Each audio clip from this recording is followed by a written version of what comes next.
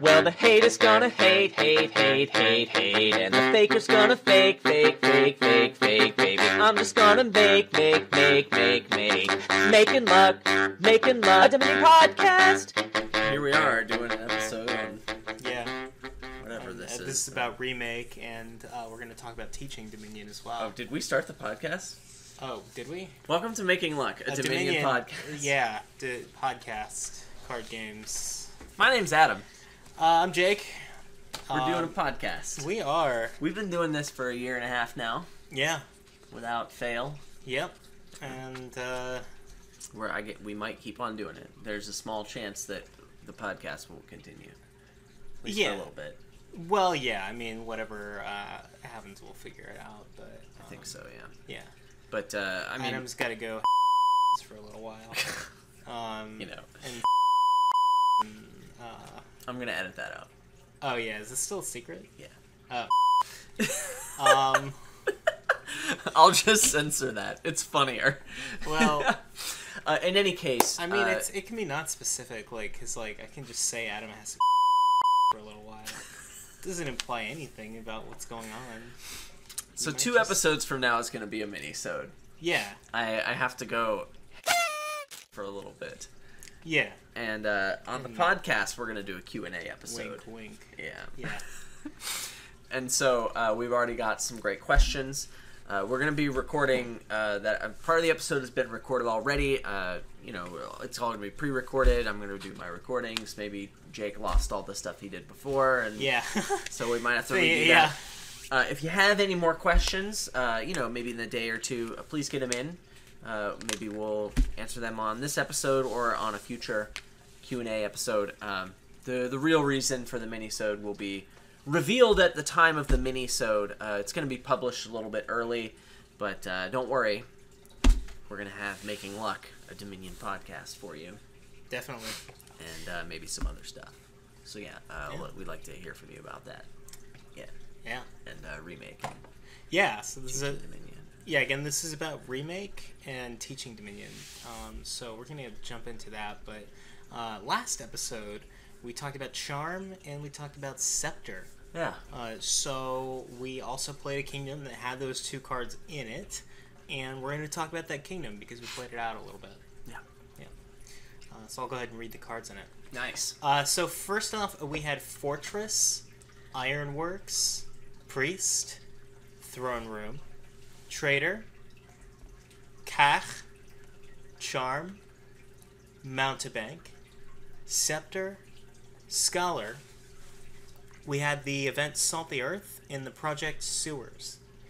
Once more for our audio-only listeners, we had Fortress, Ironworks, Priest, Throne Room, Trader, Cash, Charm, Mountebank, Scepter, Scholar. We had the event Salt the Earth and the Project Sewers. Yeah.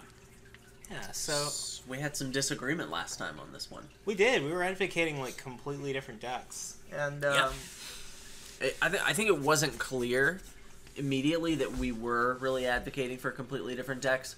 it became clear because we opened the same, right? We talked about getting the same open. For sure. Which is Sewers Priest. Yeah. So I looked at this kingdom and I thought I want scepters and I don't want charms. And basically you open Priest Sewers, you put a single Mountebank in the deck and just shove scepters in the deck. And you prioritize sceptering Mountebank to give them all the junks. And you get some provinces. Whenever you hit 8, basically, you get a province, and you have Salt the Earth at your disposal. It turns out, game ends, yeah. Yeah, it turns out that Salt the Earth can be good in that deck, even if you don't want to trash a province. But if you have 4, and you got a Sewers, and you got a card you want to trash, you might as well Salt. Sure. Yeah. Yeah, I mean, thinning the card and getting the VP token is just fine. Yeah, no, I mean, you're essentially paying 4 to trash a card from your hand, and that's really what the VP token's whatever, but really you want the card, you're paying 4 to trash a card, it's a crappy version of Bonfire, but like, you know, it's just fine to do it. Well, it gives you flexibility. I mean, you can trash a province out of supply if that helps you, or not. I mean, the fact that the option's there is nice. And I mean, that's for either deck. Both decks have Abacus tactic. Sure they do. My deck has other things it wants to spend 4 on. I mean, in the matchup, it's usually the deck I described doing that, but sure. Okay, so that's Adam's deck. What I was talking about was getting Priest Sewers again, but I am talking about taking an Ironworks and a bunch of fortresses and priests and using charms for +buy, drawing a bit with Scholar, and going for bigger payload. And I thought about maybe multi-province turns, but maybe not like consistent multi-province turns, more just having the option to go for multi-province turns, which is good for endgame positioning and just really reliably provincing with my payload. I also talked about ignoring Mountebank in that context because I thought the junking between Sewers and Priest was so strong. So you may or may not be able to get away with stay on top of cleaning your deck, depending on how draws go, with ignoring Mountebank and letting your opponent junk you. But the thing is that, like, that deck I'm talking about really doesn't dislike having a Mountebank in the deck, and junking the opponent can test the junk and makes their stuff worse too. So like the deck, it was a little bit of a miss on my end. You don't skip Mountebank here, even in the deck I'm talking about. Well, it's good to have one. To be fair, I do think it depends on what deck you're playing against. Yeah. So if you are playing against Trader Cash and they have 4 traders in their deck, skipping Mountebank seems very reasonable. Sure. Because you don't want to be giving them silvers. And you'd rather get something else. There's also, a lot of things you could be doing against that deck and still win, though. Okay, sure. I mean, Trader Cash is not worth playing here, so don't do that. But also, like, the deck I'm advocating for, I mean, it certainly doesn't like the junks. The deck you're advocating, it doesn't like the junks. But your deck, I think, dislikes the junks probably a little bit less. Yeah, I mean, that was a double negative. Well, it can get rid of them much easier. That's what I'm trying to say. It's hurt by having them more, though. Like, it dislikes having them more. It just gets rid of them easily. It depends very much on when you get that Mountebank and how much you can play it. Exactly, and also, like, when you draw the early junks that you get. Because, like, you're junking me a little bit early on, and what hands I draw those curses in initially have a big impact in this non-mirror we're talking about on, like, how quickly I can build this deck I'm talking about. Do they deny me... Because my deck wants to hit 4 a whole bunch, and so, like, am I drawing these curses in a way that's causing me to hit, like, 3 and then 5 and then 3? Or am I drawing them in hands that just don't stop me from hitting 4 a whole bunch, and then, you know... You're just drawing it with a priest, or maybe you're blocking future curses with the curses you already have. Mountebank is like that. That's what... I mean, Dominion is like that, right? Yeah, but, I mean, Mountebank, that's actually why... A little side note, I think Mountebank would be a much more, like, palatable card. I don't think, like... People know Mountebank is a brutal junking attack, but I think, like, the reason that it's such a feel-bad card in games and makes them so sloggy is because it has that little, like, escape hatch that people can randomly activate. Whereas I think if it didn't have that, if it just junked consistently, it would just be like any other junking attack. It's the fact that you can, like, randomly opt out of it, and then that makes your deck better and able to play more of it. And, It's funny because, like, that escape hatch, I think a lot of other people would say that makes the card feel better rather than feel worse. I think that they would say that initially, but I don't think those people have really thought about it very much. It's all perception. It's all, like, what kind of things people care about. And, I think, like, if they actually thought about the impact... what it does is maybe they wouldn't care, man. We're all special snowflakes. Yeah, that's true. What I'm saying is what that escape hatch does is not necessarily make the card, like, more or less brutal. It makes it more lopsided. Like, that's what that's what it does. It makes it more, like, it makes it better for one player and worse for another. It makes it more stark. Jake? I accept Mountebank for who he is. I don't want to try and change Mountebank, It's a little late for that, but yeah. So anyway, this doesn't matter, really. Hashtag me too, hashtag namaste. Okay, so like, how did these decks do against each other? Was one deck better? Seemed like 50-50. Like it seemed super draw dependent. Yeah, both decks can win. I mean, we played a lot of games. We couldn't get one to be dominant over the other. Sorry in advance, we didn't record any of the games. I wasn't on my home computer when we played most of them, and so I don't have recordings of them. Sorry. I mean, I try and record when I can.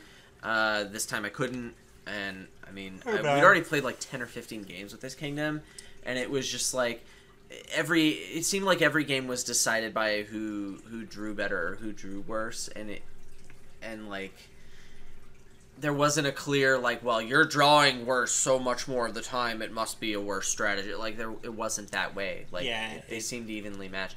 I could even be convinced that like on turn 3, turn 4, if you have $5, you go for the Mountebank Scepter deck, and if you don't and you hit 4s, you get an Ironworks and you go for this other thing. Like this is true. So that seems to be about the case, and one thing that you had said, one thing I want to clear up about the deck that I was advocating, that goes for priests and Ironworks and Fortress and Throne Rooms and Scholars, that and Charms, that whole thing. You had mentioned that you were going to be putting pressure on by greening and Salting the Earth, and you weren't going to let me build that like multi-province deck. You weren't going to let me get to multi-province, and for the most part, that was true. You did not let me consistently. When I won, yeah, that's what happened, you right? But like when I won, I want to clarify, I wasn't double provincing consistently. I was really single provincing most of the time. But the thing is, I could threaten double province, and usually I ended the game with a double province turn. It wasn't so much about like building a deck that hits 16 and 2 buys with any regularity. It's just that it can do it at some point. You have to watch out for that. It can empty 2 provinces from the pile instead of 1, and it's hitting it pretty consistently, and it can get like province plus something too. Yeah, that's gonna happen when your draw is Scholar. Because it's draw to X. Yeah, right. And, I mean, if you have a double province turn, you take it. But yeah, that's just the name of the game. When your draw is draw to X, you're not gonna have a full turn every turn. Yeah, it's just not gonna happen. But you can have good turns, and that can make up for having worse turns sometimes if it's good enough. And sure. if you that could happen on this board for sure. Yeah. So. I don't have anything else to say about this kingdom. No. Wait, I do. That's a lie. I do have something to say. I tried desperately to make Scepter work in that deck you're describing. Oh, in my deck? Yeah. Yeah, and to use Scepter and Scholar together in a deck that did more things. And Scepter does have a lot of cool Edge KC support here. It's got Throne Room. Yeah. So you can Scepter a Scholar, and then in your buy phase, if you draw a Throne Room, you can Scepter a Throne Room, and then throw in an action that you have in your hand, so it's not completely dead. Sure. And you can play your Charms, and then you can draw past them, rather than trying to draw your whole deck, and then you play your last Scholar and draw your Charms to get your buys or your gainy bits. Yeah. You can have some really, really good turns, and it's really confusing what's happening on those turns, but you can have those turns. And those turns are really great. The problem is, you don't have those turns very often. Well, you're getting junked too. If you're getting junked, you don't have them at all. Okay, yeah. But you have to get a lot of Scepters. You just have to get so much stuff. And the deck isn't consistent. It's slow for not a ton of payoff. Well, it's slow for a low chance at the payoff. Yeah, it's slow for not a ton of payoff on like some turns, but the turns are seldom. So like you need to have more than one of those turns to win the game. Right. And having more than one of those turns in a given game is just so unlikely. It's not worth playing towards. This is a lot of the issue with Scepter Scholar to begin with, and we talked about this last episode. Like, you can do some really cool stuff with it, but like you need a lot of very specific tools to make that deck consistent. And those tools aren't here. You need something so that you can start your hand with the actions that you want to be able to Scepter and get them in play before you decide to go to your buy phase. Those tools just aren't here. I mean, yeah, so I will say that between the two decks we were advocating, pretty much the whole kingdom played except for Trader and Cash. Yeah. Everything else, worked into one of the two decks, and most of the cards here worked into both. I mean, Trader and Cash do work themselves into the Trader Cash deck. Yeah. So there we go. So there is that. But that deck isn't good. Right, that's the problem with that deck. Yeah. Rip that deck. It's bad. Yeah. Okay. Good talk. Yeah. So let's talk about Remake. Yeah, Remake's a card. Yeah. Do you wanna do an episode on it? I mean, if we have to. So it's a it's a forecast action from the Cornucopia expansion, and it says do this twice. Trash a card from your hand, then gain a card costing exactly $1 more than it. So 2 times, and these are like separate instances of it happening. So like for whatever that matters. Like So if you trash a Rats, you get to draw the card off that Rats before you even decide what you're gaining, but then you could trash the thing you draw off the Rat. Yeah, there is a little bit of a rules distinction between this and like something like Steward. Like Steward says trash 2 cards. This says do this twice, trash a card. You can trash the same fortress twice. Does it to the remake? Does it work with sewers? I think it does. I think like if you have sewers in remake, you can like trash your whole hand. Like, yeah, but if you have Steward in remake, trash. you can trash your whole hand too. Oh, yeah. I thought. Yeah. Leave a comment in the comments section. Yeah, so this doesn't matter unless it does, which we're not going to be getting into all the rulesy edge cases with Wandering Winder. Wait a second, but maybe he will. Yeah, maybe. Welcome to Edge Case with Wandering Winder, the segment you didn't know you didn't want. Today we're talking about Remake. Talking about Remake, man. Not a remodel, remake. So, something of note about Remake is that it really sucks when you can't use it to thin things. So like, I don't know, when Poor House is on the board is the biggest example here. Like, Remake goes way down in value because like you can't turn your coppers into nothing. You have to turn them into Poor Houses, which is just terrible. But the edge case to the edge case is when you want the Poor Houses, which happens like, okay, that's very infrequent. It's very infrequent. But, you know, so Poor House, major edge case for Remake. You don't want to do it. Sometimes, though, there's also cost reduction. So cost reduction, you can do some weird stuff with Remake. So first of all, if you have like one cost reducer in play, let's say you've got a duration bridge troll. Now you can like remake your coppers into estates or whatever the least bad 2 on the board is. That's pretty bad. Actually, it's often a lot worse than it's often a lot worse than if there was nothing. Sometimes you can turn 6s into 7s into 8s. Back on the cost reduction plan, if you get 7 cost reduction effects, so you have 7 highways in play, right? Boom, you can remake those coppers into province. You can remake anything into province except for other provinces or other things that cost 8 or more. Those you can't remake into provinces ever. Yeah, that's not going to work for you. But so cost reduction stuff. Yeah, what else is going on? Remake, pretty straightforward card, not too much that's edge casey. But there's a couple other things, right? Sometimes there's just one card in your hand you want to trash. Like, you got a hand with some good cards and one garbagey card. You really like to trash that card. Remake doesn't let you do that because you got to trash 2 things. So that kind of sucks. So it can't get rid of the last card very easily. Except sometimes you can play all those other good cards. And then you only have the remake and the bad card left. And you play the remake, you trash a bad card, and you can't trash another card. Cool. Sometimes you can discard other cards just to trash that last one. Usually not worth it, but you know, it might come up. I don't know. Maybe the good cards are like provinces. In that case, you'd rather discard them than trash them for sure. And you know, it doesn't hurt you to discard them. So yeah, maybe that's a good thing. I don't know.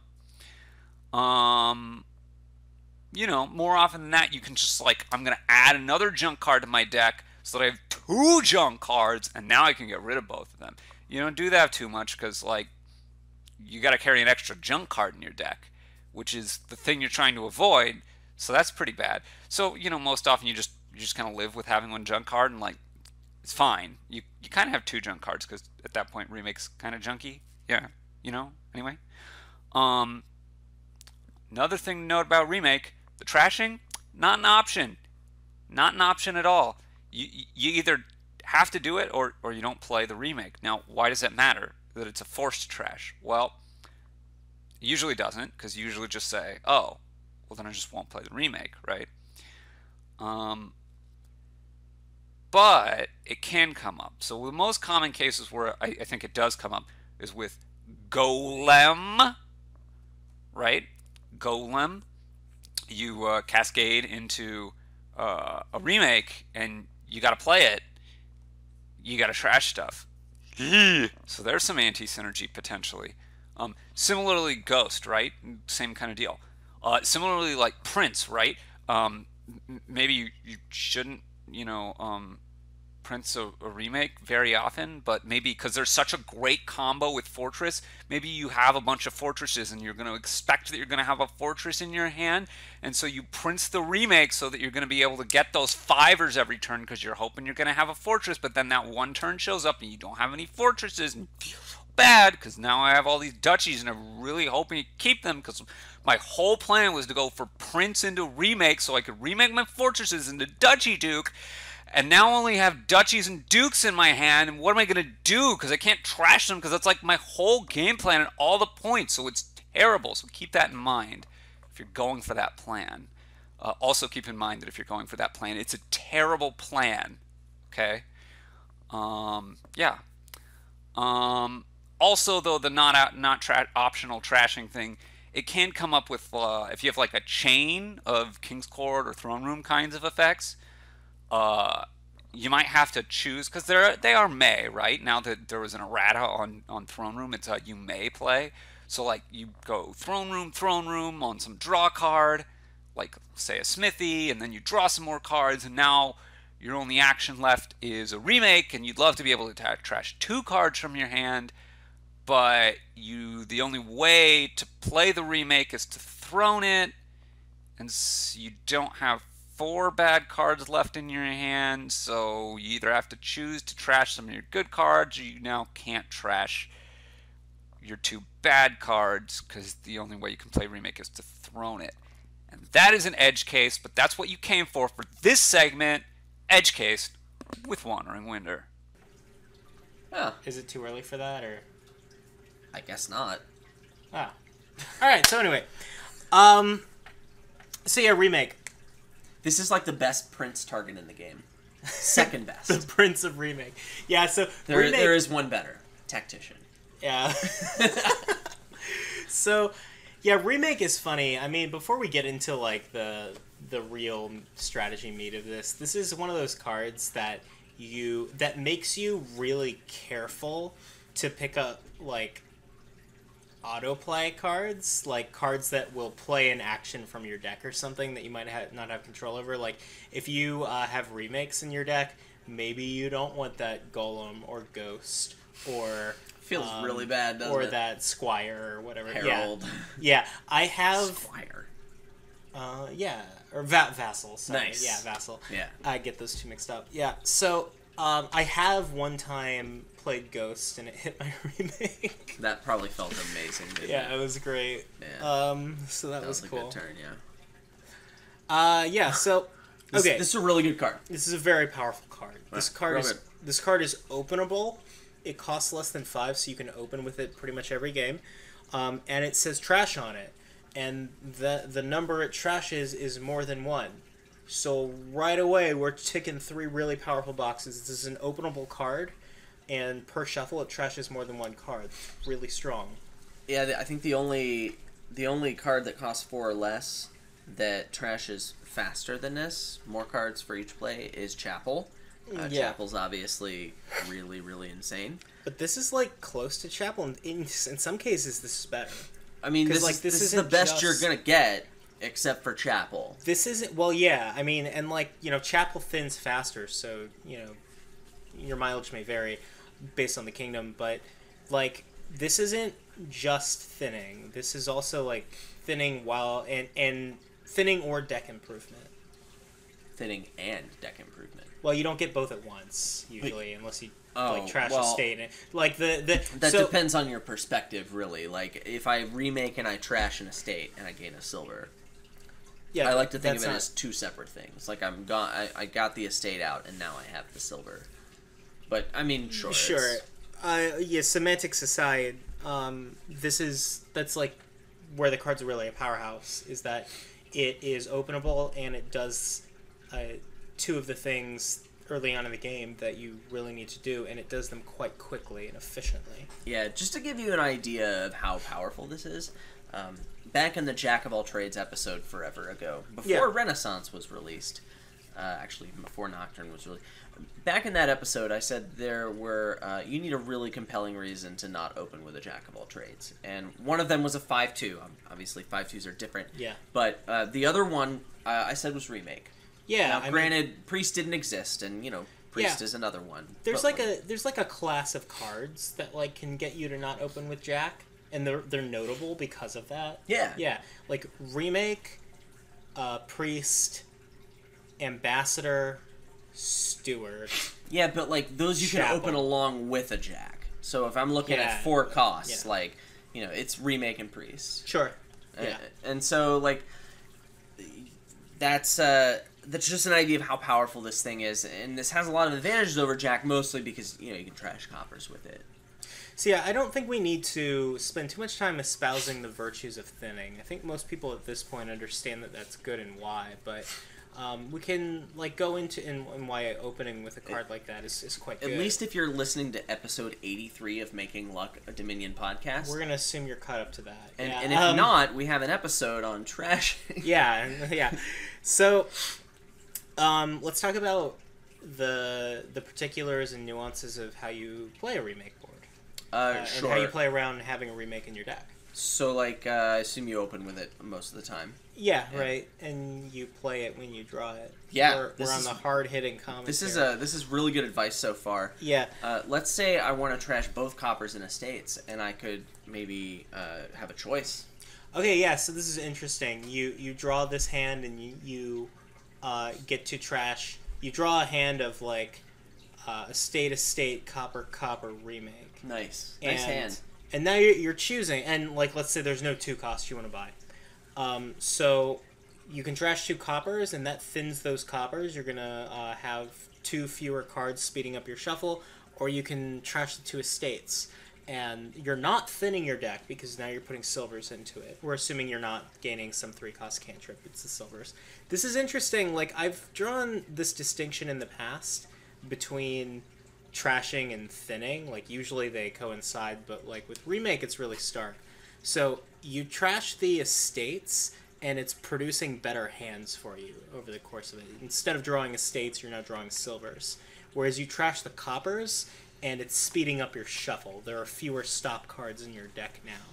These are 2 different effects you're making happen, and so usually I'm gonna say you prefer, in this case, trash the estates and get yourself better hands, because normally, being thin so quickly isn't as important as making your deck able to hit 5 and 6, but it's important to understand the different benefits that you're getting by playing your remake. Yeah, I've played multiple thousand games of Dominion, and there's only been one instance where I remember it being good. That oh yes, it's so important to get thin here that I'm gonna that it's a good idea to trash these coppers first, just so I can get thin that fast. Because you really are giving up a lot to do that. It's super rare.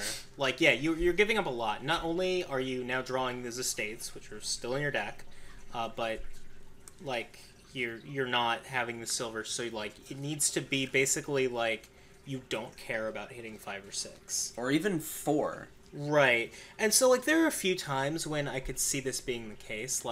Maybe for whatever reason it's so important to be thin because there's some other card in your deck already that you need to be playing really quickly. I don't like, the mind reels. Well, maybe some Traveler or something. I'm looking at, like, I hit 5 on turn 3 because I had 5 coppers. Sure. And now I'm looking at, like, that remake hand with 2 coppers and 2 estates. And now it's like, well, maybe that 5er helps me deal with the estates and turn them into something better. Or like an upgrade or something. The other situation I could think of it being good is when the cards you want cost 2, right? Like the cards that you want a lot of. Like maybe there's some kind of silvers are worse than nothing. Yeah, when like silver when is worse than equals nothing. Purple. Yeah, and that doesn't happen very often because silver is quite a good card. Yeah. So in that case, maybe there's some like crazy thing where Fool's Gold is like super important, something like that.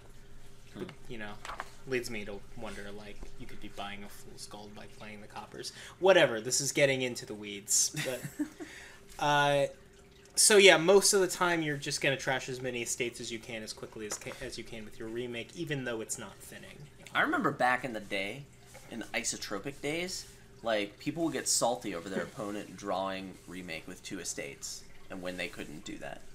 They would say, like, games were decided that way. Okay, games are not usually decided that way, but it's certainly, I understand, like, that's helps. Hyperbole, but, like, people were saying it. Yeah, that's not really, like, I would even, like, I'd say, like, drawing Ambassador with estates, that is more impactful than drawing Remake with estates, I would say. Well, okay, I would disagree with that. We're talking about 2 different things at that point. Yeah, but that comparison means absolutely nothing, and I'll be honest with you, I was disagreeing with him mostly just for the sake of disagreeing with him. We gotta get a few in every episode. Why are we doing this podcast if we can't argue with each other about, like... things that don't matter? Yeah.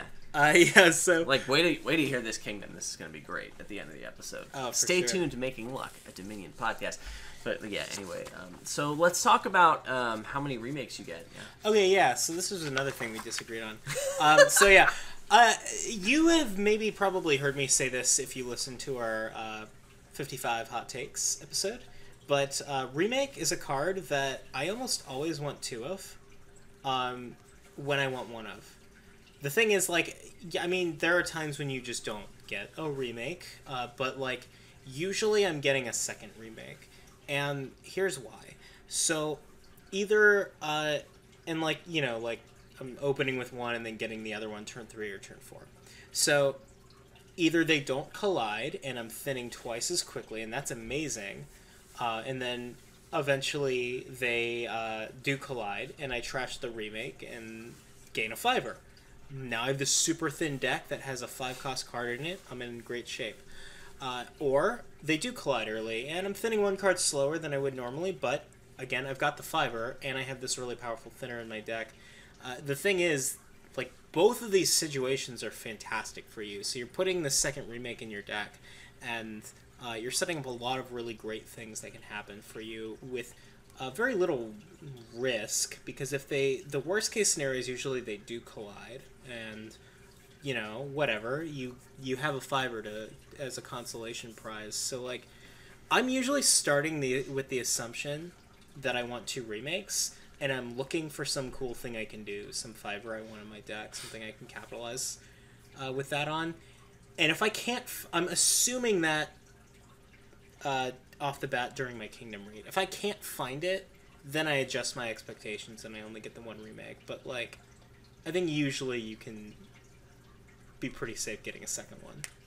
So, when I read Jake's outline, I thought maybe this is just a difference of perspective. Like, maybe he starts from the different assumption, but we end up at the same place.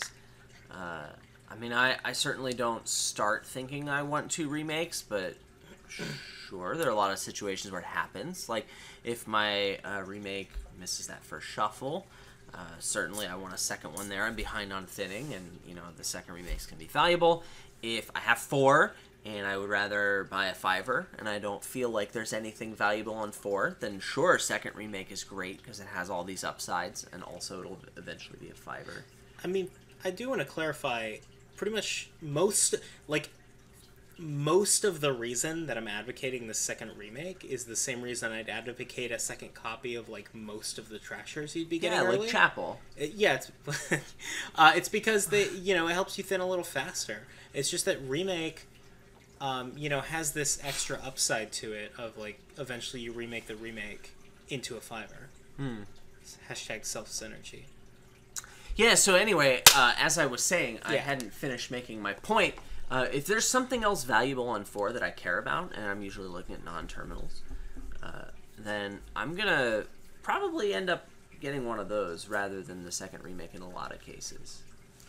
Sure, I mean, this is going to depend a lot on the kingdom that's in front of you, but usually it's going to be the second remake.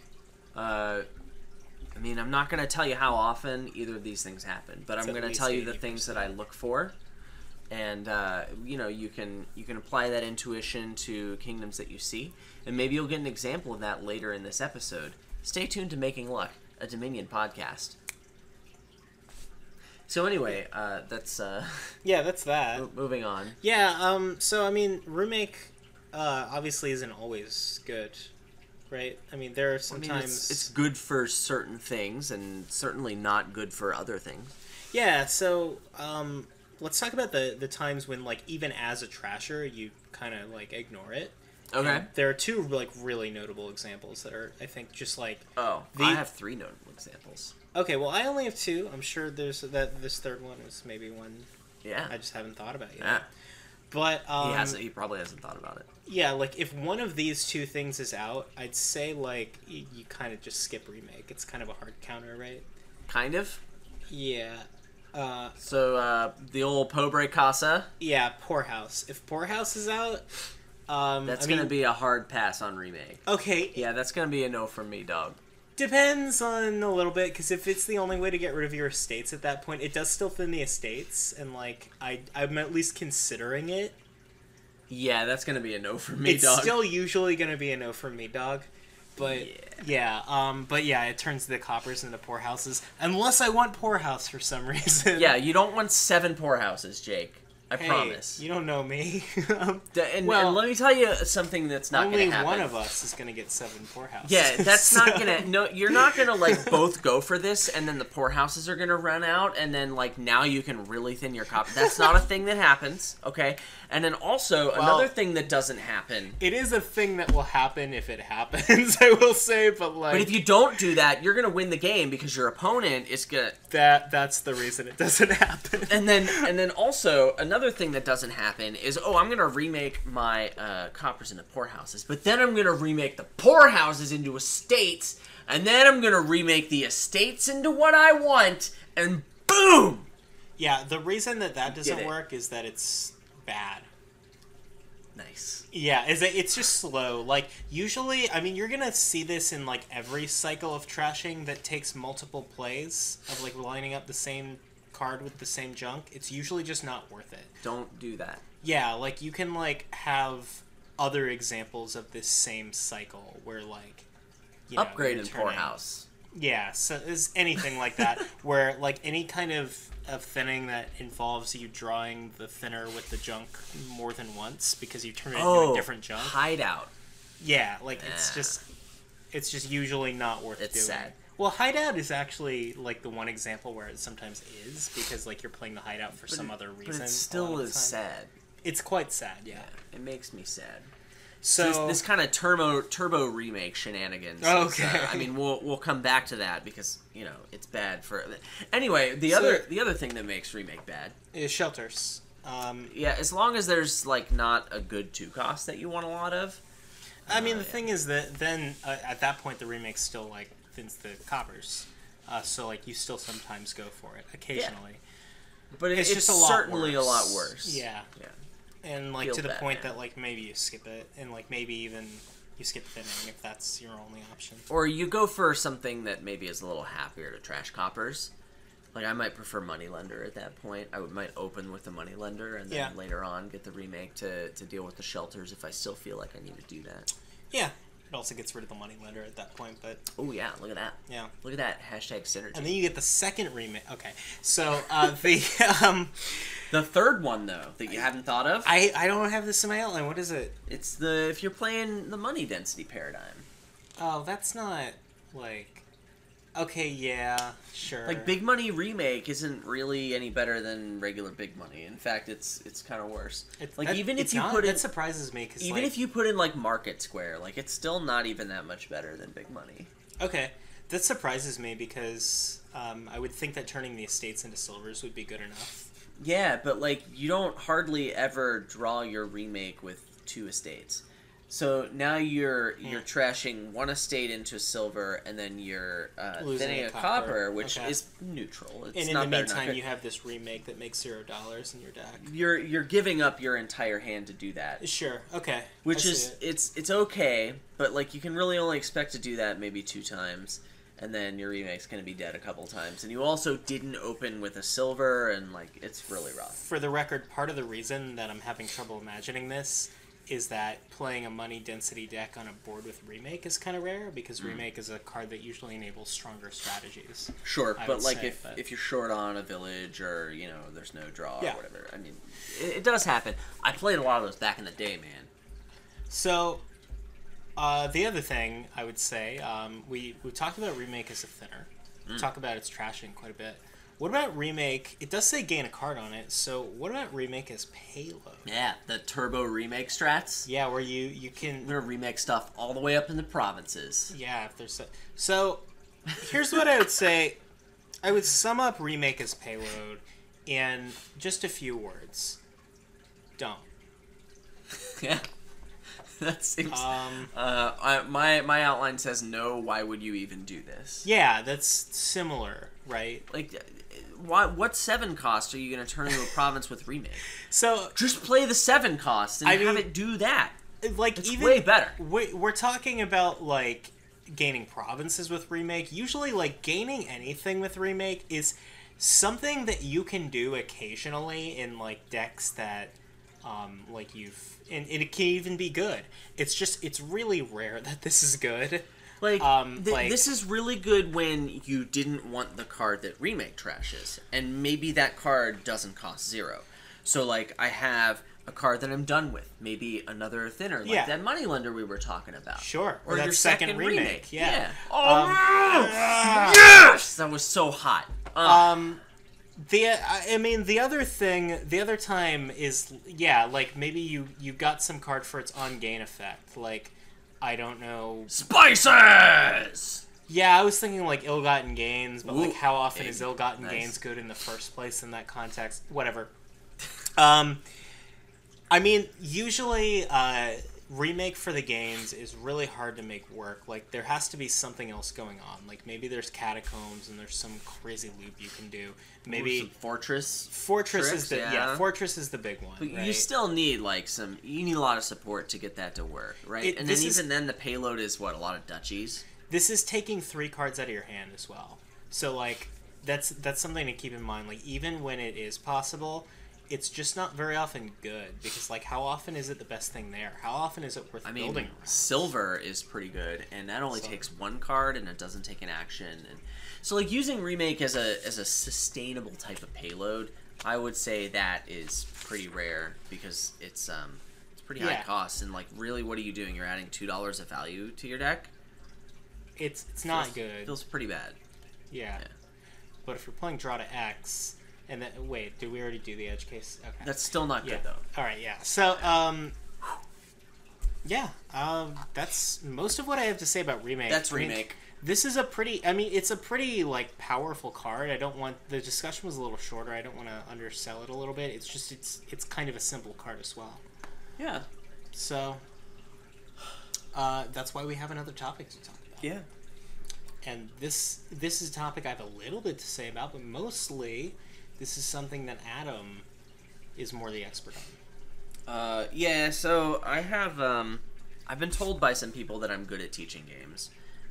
I would qualify that as I'm very good at teaching a couple of games, and there are a lot of games that I'm not that good at teaching. But I don't know if you know the history of my YouTube channel. But one of the most watched videos on my channel is a Power Grid tutorial video. Yeah. Where I explain how to play Power Grid, but also how to teach Power Grid. And it's a much better way to learn Power Grid than the instruction book. Pretty much any other way I would go to. I would go to instruction Adam's book video to learn Power Grid. Yeah, the instruction book for that game is not great, by the way. So, I mean, there is a need for a video like that. It tells you things like out of order. It references mechanics it hasn't explained yet. Anyway, it's not great. But but I mean, on top of the fact that its competition isn't that fierce, it's a good video. I've gotten a lot of feedback, and it's funny because every Christmas I get a spike in views. Yeah, people get Power Grid for Christmas, and they're like, "This instruction book is garbage." How do I learn this? Yeah, and so they look for Power Grid tutorial, and my video comes up because it's got a lot of views on it, and there's been a lot of good feedback, and you know, I've explained Power Grid many times. So I have a pretty good idea of what works. I've seen what resonates with people, and so I'm okay with Power Grid. I've explained Dominion a lot of times to people, and there are one or two other games that I'm pretty good at that I've explained about 10,000 times. Yeah, a lot of people really want me to make a video like that for Spirit Island, but man, I just don't feel like I'm good enough. Like, explaining board games to people is not easy to do extremely well, and it's very easy to do very poorly. It is, yeah. So a lot of what I want to say about teaching Dominion is specific to Dominion, but a lot of what I want to say is general advice about teaching board games that I've had success with, assuming that you know the game well enough and, you know, you've taught it maybe a couple times, just to give you some ideas, and then, you know, those ideas will apply to Dominion, and it'll be good exercise. Yeah, and before we jump into that, I have a couple of general principles on board game teaching. I have taught a lot of board games as well, and I have taught some very well. I have taught some very poorly, and I can tell you, there's some general principles that I would give you, just as anybody teaching board games to anyone. This also includes Dominion.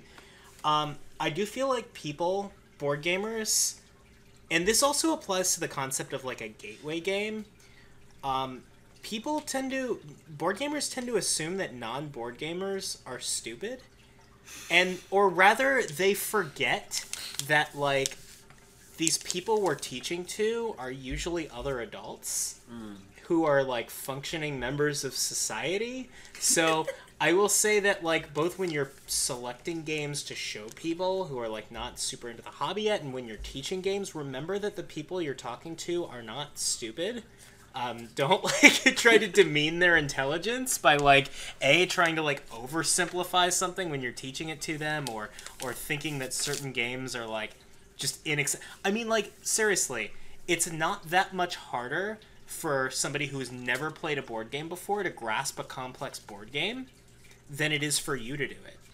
Having like experience with board games doesn't like help you learn complicated board games better. So, and like just talk to non-board gamers the way you would talk to board gamers is my advice. They're not stupid. When I teach Dominion, I do like kind of a demo game. Yeah. Which I'll talk about more in detail in a little bit. But what I want to say is that after the demo game, even non-gamers, even people who've hardly played any board games before, after that demo game, I can just throw them in the deep end. Yeah. Like, I can bring out expansions and all these new mechanics, and, like, they're fine. Dominion is not a very complex game. Not really. And I mean, there's a lot going on, but you don't see all of it every game. I'm not teaching them 400 Kingdom cards. I'm just teaching them 10. Most of the stuff that they need to understand mechanically is right in front of them every game that they're playing. It's right in front of them on the card. They can read it. Yeah, you want to give them the tools to, you know, figure out how certain cards work rather than telling them all of the mechanics. So, let me start getting into this. So, yeah. A general principle I have for teaching board games, it's very important to get actually playing the game as quickly as possible. People have short attention spans. Well, yeah, but like playing is really the best way to internalize the mechanics of the game. I can take 15 minutes and explain all the rules of this complex game to you, and then we start playing, and I'm like, what? Yeah. Like, which of those things do I need to know now, and how do I piece it into the big picture? And like, I mean, in Dominion, you can get through an entire game in 10 minutes. So like, you in 10 minutes, I could talk to you, or in 10 minutes, I could show you how the game goes end to end. And even if that game doesn't mean much, it was 10 minutes. We can just start the game over and now play a real game super fast. In a long game, it's important, you know, because you want to not spend 20 minutes explaining rules. But in Dominion, like, it's short enough, you can actually get away with this. Yeah, this overlaps a lot with some of the advice that Shut Up and Sit Down gave when they, which I recommend this video that they made as well. They have a video on their website just about the art of teaching board games, and one of the key... It's a good one. One of the key pieces of advice they give you is get components into people's hands as quickly as you can in a way that like won't confuse them, you know, and get them like moving around and interacting with these components as quickly as you can. Just get them tactilely interacting with the board game as quickly as you can. It's really good to hear that, because like, I'm saying things based off my experience, and other people have had similar experience and had success with it, and now I feel really good about myself. Yeah, that's what we're here for. So the reason I say this, and I mean that's true for every game. In Dominion, I want to explain rules as quickly as possible and start actually having turns. And so when I'm explaining rules, I don't explain the action phase. Like, right. We are playing the game before they know what an action phase is. Yeah. So when someone has an action card in hand, then I will explain it. And, you know, normally people, I mean, I'll buy an action card on my turn just, you know, to do an example hand or something like that. It'll get explained. But that's not, it's not important that they know what's going on before they're doing things. So the way I do Dominion is I set up 5-card Kingdom for kind of a demo game. And once we do the demo game, I'll add 5 more to play like a real Kingdom of Dominion. Why do I do 5? You don't have to do 5. Like, if someone is used to board games and they're like, don't baby me, like, sure, get out 10, whatever. But you really only need 5 games to explain most of the mechanics of Dominion and get them playing. And so there are mechanics that I specifically like to include for that first game. Yeah. And it goes like this. All the vanilla bonuses, so plus cards, plus buy, plus money, plus actions, and I think of plus 1 action and plus 2 actions as separate vanilla bonuses. Yeah, they do different things if you think about it functionally. Like the plus 1 action just replaces itself, whereas the plus 2 actions creates a different game state. Mechanically it changes what it does to their turn, and they should have the ability to be exposed to that experience in the first game. Also, I include something that makes it matter that you draw at the end of your turn and not at the start of your turn. So the classic example of this is like Militia, but it could also be like a council room or whatever. Sure. Just make it important that some people, you know, they want to pay attention to their opponents, so I'll wait to draw my turn. It's fine. No, it's important that you have the cards in your hand, and so just something that makes that matter. Something that will make them discard a card from their hand. And the reason for this is because then it's very natural to explain to them, oh, no, you can only discard when the card directs you to discard. It's just a very common thing to think, oh, I can put these estates in my discard whenever I want. And then library comes up, and it's like, oh, well, library's OP because I can just discard the cards I don't want. Well, no, that's not how that works. So I usually like Oasis, but Baron is fine with that. Both of these are not cards in the base set. Cellar. So like Cellar, if you only own base set, Cellar's definitely the one to go to. But Oasis is a much simpler card than Cellar. Yeah, and it actually like teaches them strategy things like right away about like hand size and opportunity costs, and like I really like Oasis. You can talk about like you took this Oasis and like compare it to the silver, talk about what it did do, what it didn't do. Like how are you going to make more than $5 with this? Well, you need silver. Like it's a really great lesson. Yeah. So I really am a big fan of Oasis. And then also a card with text on it, because you want to show them that cards have text on it, right? I mean, a lot of this stuff will happen, but make sure you give them cards with text on it. You don't want people thinking that Dominion is a game with like boring vanilla bonuses. and that comes back to the thing that I said earlier about, like, it's not just about insulting their intelligence, and this applies to Dominion as well as all board games. If you're, like, trying to, like, show somebody board gaming, there is also a very real risk when you are teaching a board game or board games to somebody, that if you are too simple and you don't show them enough of sort of the exotic design space that you've been exploring, that they'll think that you've just been they'll think they're looking at this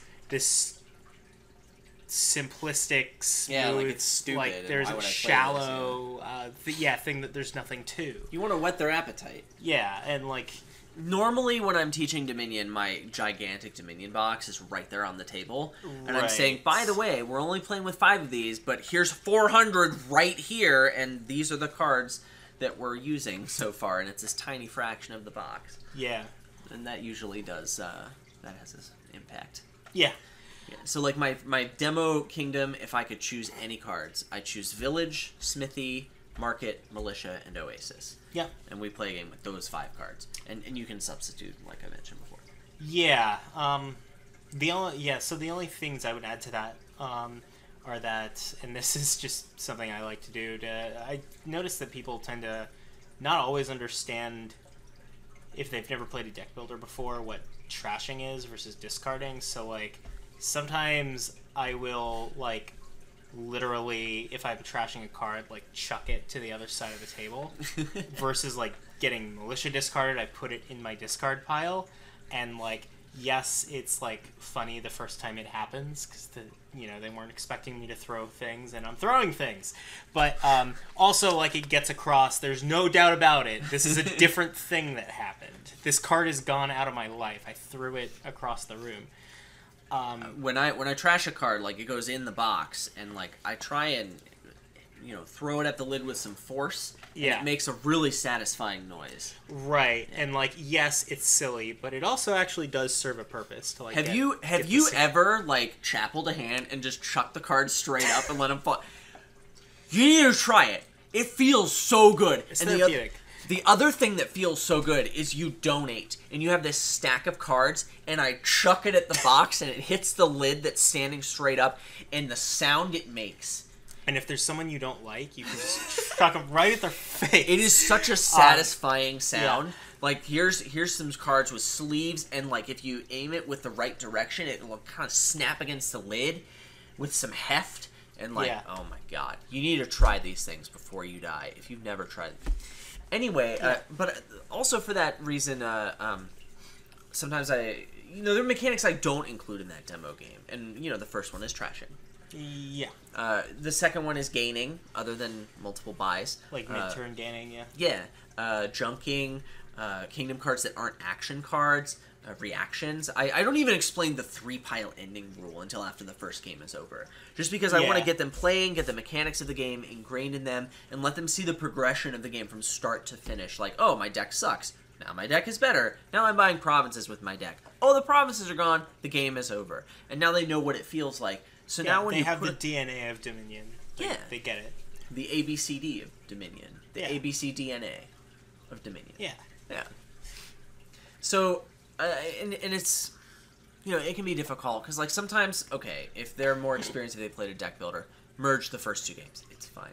But, like, one of my biggest pet peeves when I'm explaining a game to people is that, like, I'm not explaining some rules deliberately in the beginning, because it's not time. Like, give them the big picture first, and then, let them fill in the details with the mechanics. But when you're telling them the mechanical things, many people learn more effectively by knowing where it fits in the big picture, because they know what the big picture is. And so I'll be explaining something, and we won't be done with the first game yet, and they're going to talk about all these rules that aren't relevant or that I haven't explained yet. And it's infuriating to me, because, like, I said I was going to explain the game. You don't need to interrupt me, first of all. But also, like, I have this momentum. I'm engaging them. I have their attention, because what I'm doing is making sense to them, and I've practiced this before. Yeah, if I'm ever teaching a game of Dominion and the words "lose track" come up, something has gone horribly wrong. But yeah, That's not. yeah. So the one thing I would say here is on a little bit of a different note. There is different people have different opinions on this. This is my opinion, and I will say that let's talk about how quote unquote hard you go on people, I guess. Oh, yeah, When sure. you teach. So there's, I mean, obviously you know the game. You may be very good at the game, and when you're teaching somebody, they're probably not going to be as good. And there's always this question of like, do I just crush them and just show them like how the game is played properly, or do I go easy on them? Do I do some weird stuff and just like give them a chance? Okay, so I'm not an advocate of going easy on someone. throwing and try-harding, those are the Yeah. extremes. Do I try hard or do I throw? With that said, like the first game, sometimes I'll just play Smithy Big Money. I advocate for something in between. It's kind of but weird. Definitely read the room. Yeah, I mean, like, so first off, when I'm teaching Dominion, I don't usually have this, like, this perfect example kingdom like Adam's talking about. Sometimes I do, but, like, usually it's just with a random kingdom. So how am I teaching this game and how hard am I going?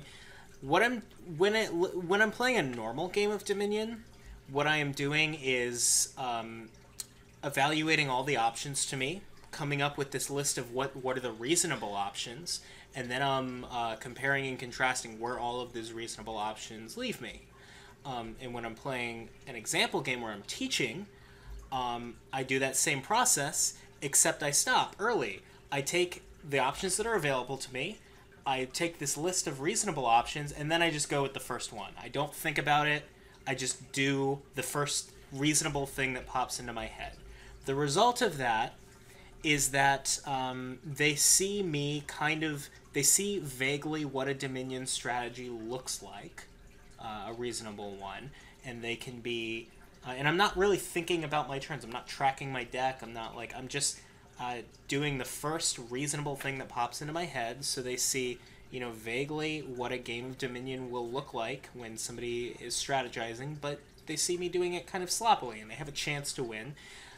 But I am paying very close attention and analyzing their turns and their strategy. And if they ask me for advice, I'm ready to give them the whole breakdown and show them the whole process so that they can see, as much of how the strategic depth of the game works as they want to. And you can give them one of my Dominion business cards and tell Yeah. them to check out the video tutorial series, which, Yeah. by the way, just updated. Link For in the 2019. description. Well, it's actually the second update in 2019, but yeah. Yeah. It's got 2 new videos in the series. Anyway, the one thing I would advise you not do is do random nonsensical stuff to like throw and just don't do that. It's super. Whenever you are like going easy on people in any game, it's usually like super transparent. Like they know what you're doing.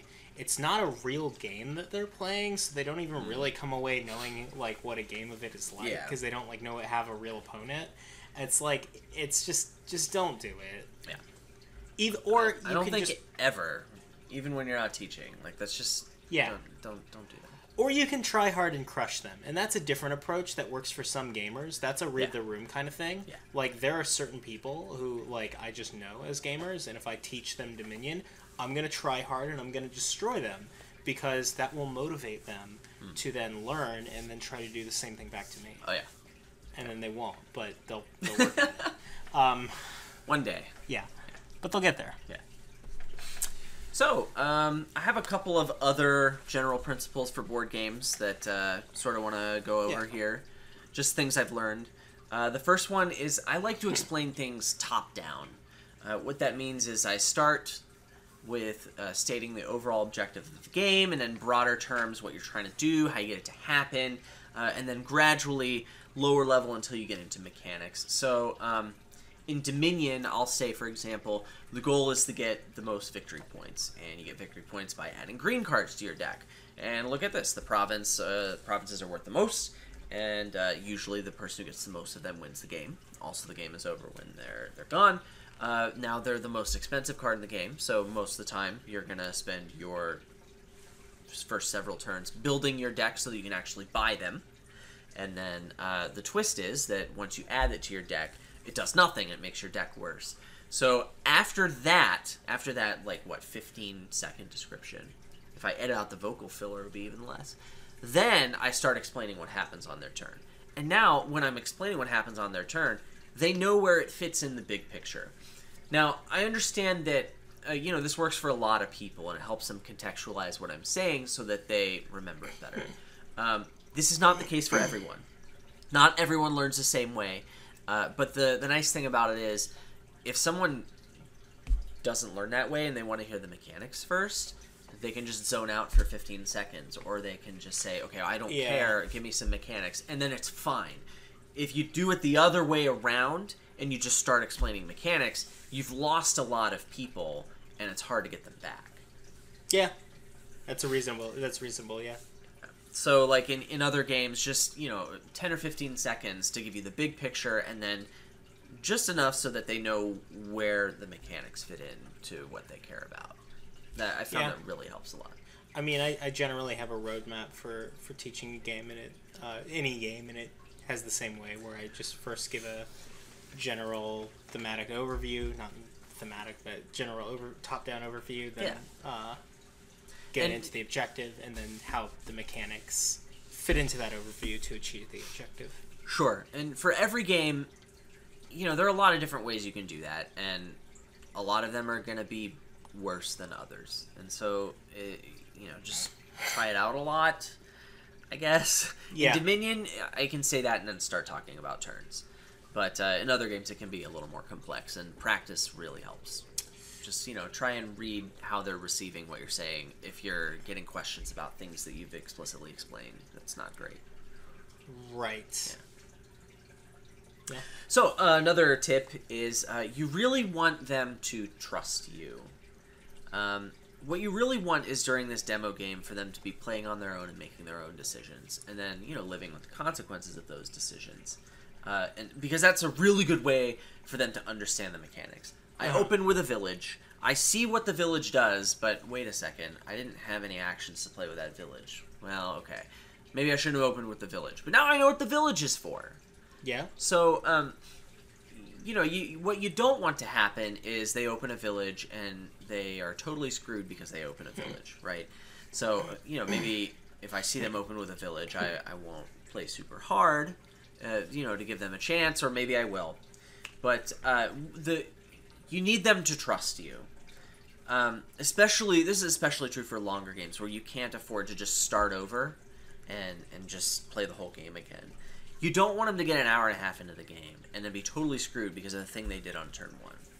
So the trust that they need to have in you is you need to tell them, I'm going to let you make the decisions you want, but if I see you making something that I think is a clear mistake, something that I think will hurt you in the long run, I will stop you. I will tell you why. Or, if you don't understand the mechanics of why, I will just say, trust me.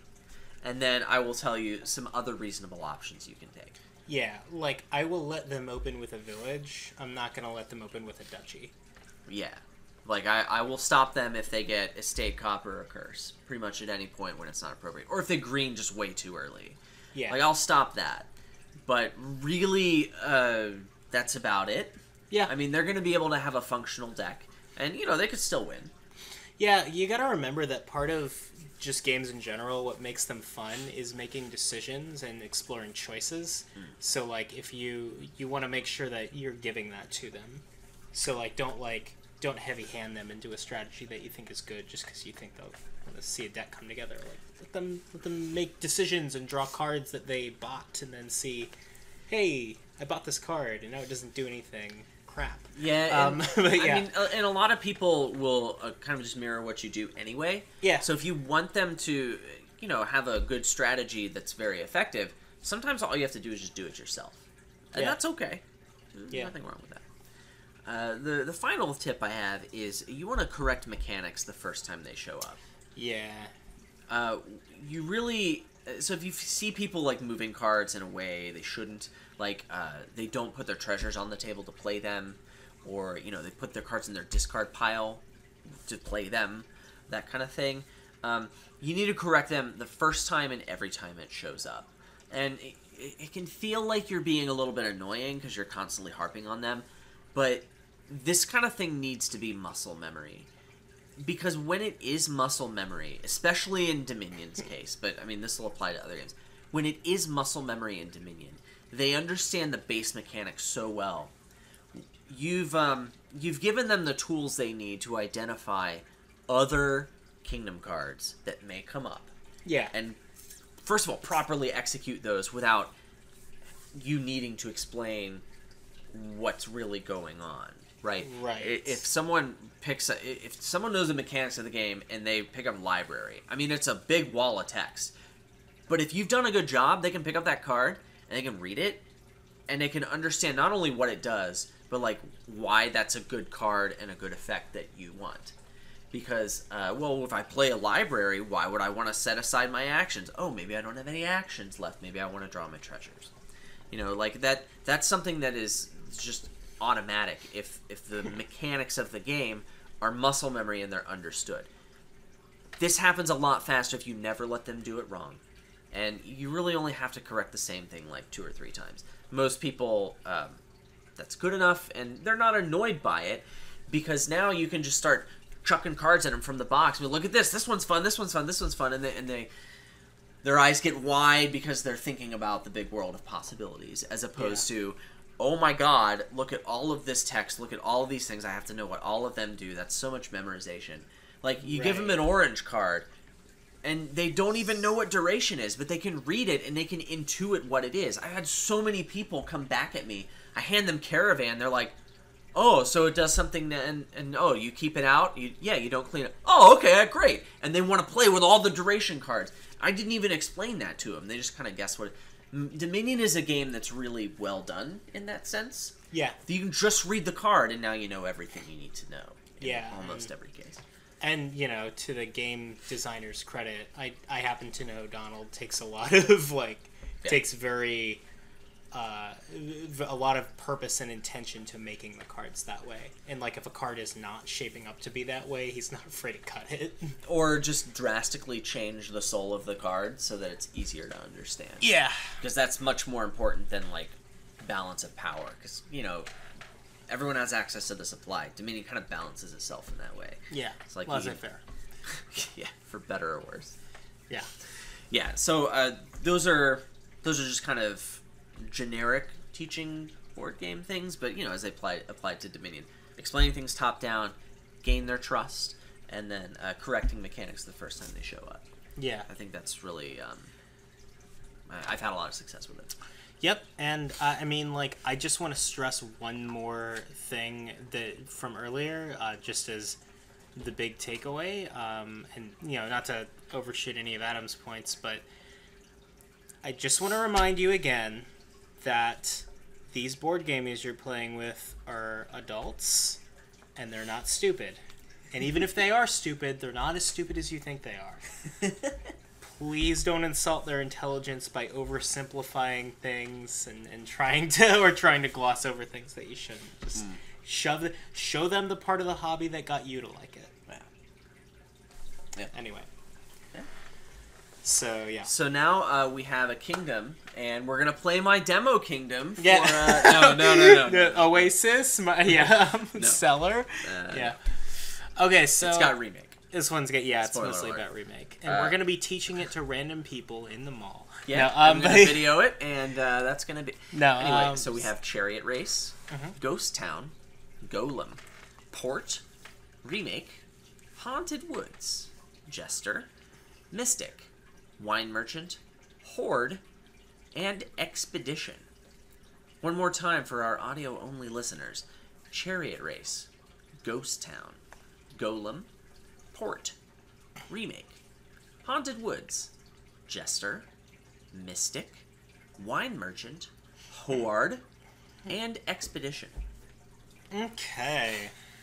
So, Jake, is Remake good here? No, yeah, it's super good here, yeah. It's the only trashing. Yeah, you're opening with a Remake, for sure. And yeah. Yeah, I think even on a 5-2, I would probably just get the remake. I'd be sad, but I would open remake nothing on 5-2. I'm pretty okay with taking like remake expedition too on a 4-3. On What do you get with that remake?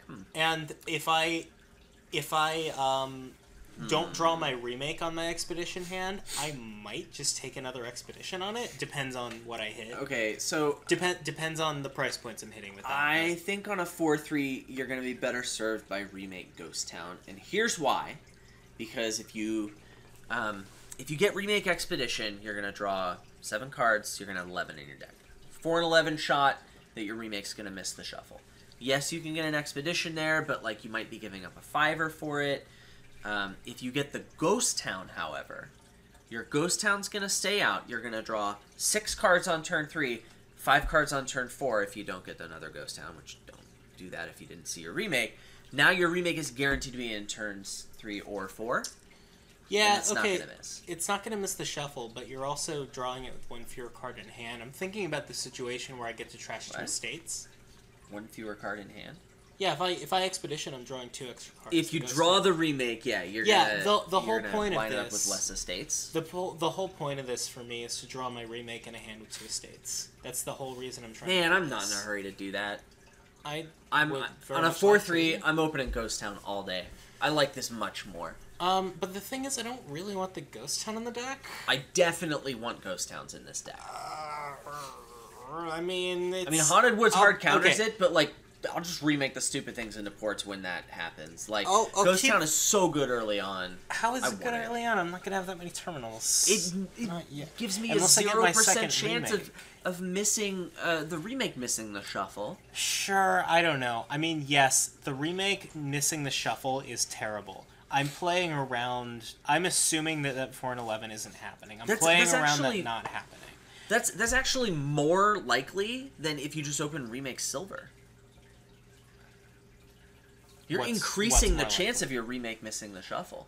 I know, but I'm playing around it not happening. It's a 4 and 11. It's a 1 in... Too much. It's basically a 1 in 3, and the upside of it not happening is really good. So, anyway, I guess we just have different, we're talking about style thing for sure. Different levels of risk that we're taking on. I think this risk is just way beyond what I think is worth taking. It's a 1 in 3. You're drawing 2 extra cards, so missing the shuffle. At least you're 2 cards into that shuffle. Anyway, you're so 1 card into that shuffle. Whatever. Anyway, so then I think I'm you taking... thin down. You get some Haunted Woods for draw. You need Wine Merchants for buys. Get lots of ports. Yeah. I think that Chariot Race is probably a pretty important card here. I don't think Chariot Race is super important. I think you probably maybe gain some from the remake. Maybe, I don't know. Here's why I think it is important. The deck here is not the deck that we're building, where we have like Haunted Woods and Wine Merchants and everything. It's either slow or it's not reliable. Like, you can build up a bunch with the Haunted Woods and make it reliable. But that's slow to do, or you can... Well, yeah, I think that's the way to go. I'm right? just... Haunted Woods makes you build more. Yeah. I don't think you green super early here. I'm just thinking that the Chariot Races can, like, really score a lot of points if you don't... They're going to score some points, for sure. They're going to score some points. Your games are limited, though. Well, you're going to... You have 3 of them off your remake, trashing estates. And then you've got Wine Merchant for buys. I feel like you're going to be using every buy, like every turn. Well, that's actually an interesting question. Are you gaining Chariot Races off your estates? I think I am. Over silver. Chariot Race instead of silver. I think it depends a lot. I think it does. I think it's rare I'm going to be getting silvers, because either Ghost Town or Chariot Race is going to be better in most situations. Yeah. Or, for buys, Expedition, right? But we're talking about turning estates into things. Sure, yeah. So, yeah. I think Horde is really great. It makes me not want silver because I can just grab a Horde and start greening. Right? Yeah, this is true. So, yeah, I think the Chariot Race... I guess when we talk about how important they are, we're both talking about getting them. So I guess like it really doesn't matter what we're saying about how important they are. Are you getting a second remake? Okay, so this is this is our original disagreement that prompted us to do this Kingdom Yeah, here. I'm getting one. I'm getting a second remake. I think if I know my remake is missing the shuffle, then I open 3-4, right? I open 3-4. I can't do the Ghost Town trick. And what am I getting there, actually? I think it is a silver. It is a silver, yeah. I'll do silver remake. And let's say I know my remake is going to miss that shuffle. So Yeah, turn 4, call. haven't seen my remake. I know it's in those bottom 2. I've got 4. I'm getting a second remake there for sure. Actually, wait a second. In that case, I'm getting Expedition turn 3. Okay, this is really unlikely. I don't see myself getting a second remake in most cases just because I would rather have that port.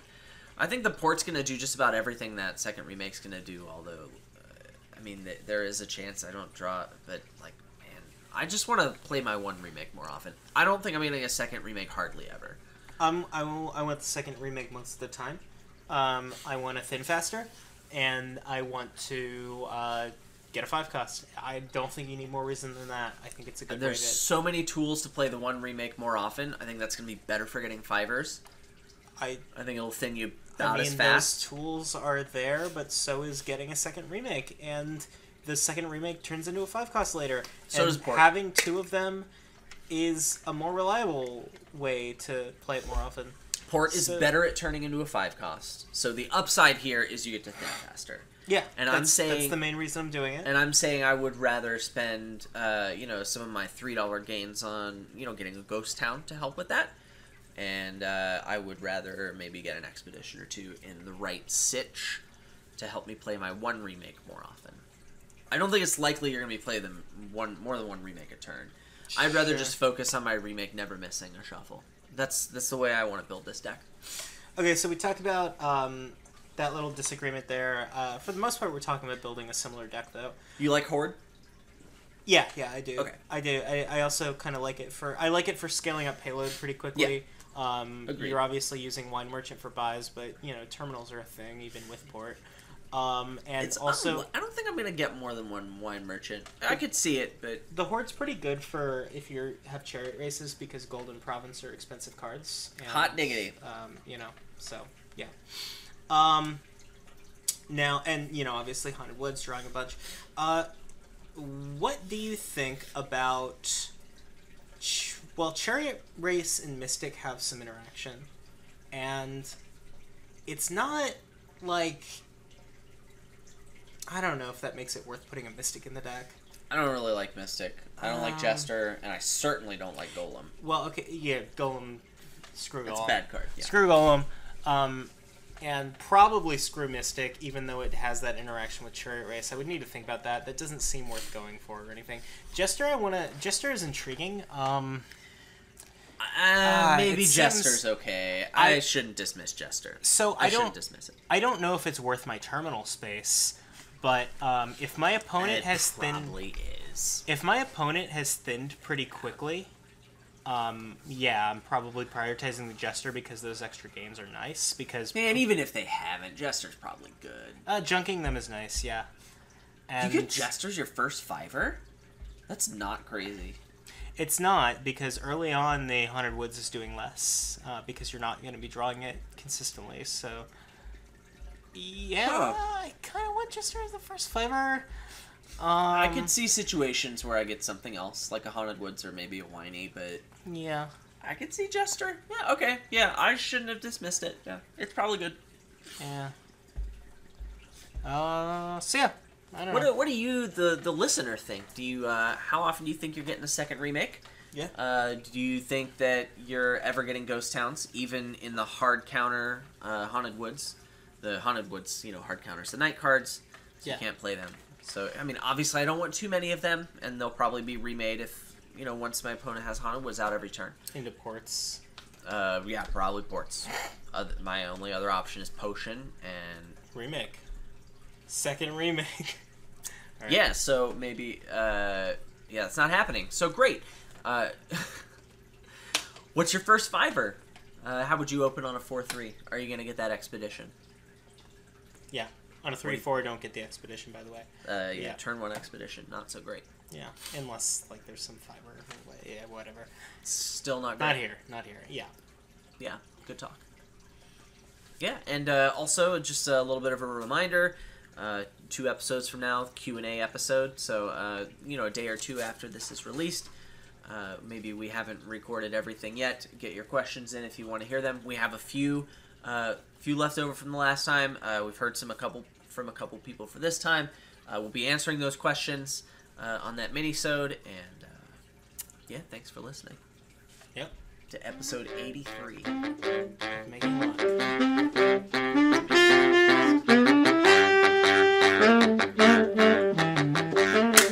Did it. Did it. Alright. So was Dominion ever fun for you? I don't think so. I Is remember anything back. ever fun for you? Oh God, probably not. Yeah. Do you know what fun is? If you've never had anything be fun, how Well, do you know maybe it is fun then. Maybe everything's fun, and I just haven't properly identified it. Why do you play Dominion? Probably because I can't stop. Why'd you start? I don't know. I mean, you could ask smokers that too, and they probably don't have a good answer. Probably because they saw their friends doing it and it looked cool. That's fair. Yeah. And then you won that tournament. You're like, oh, I can make money off this? Yeah. I was like, oh man, and it was all downhill from there. Yeah. Now you're on this podcast. Yeah, 83 episodes in. I know. Not even once. Where did this year and a half go? Like, I have no idea.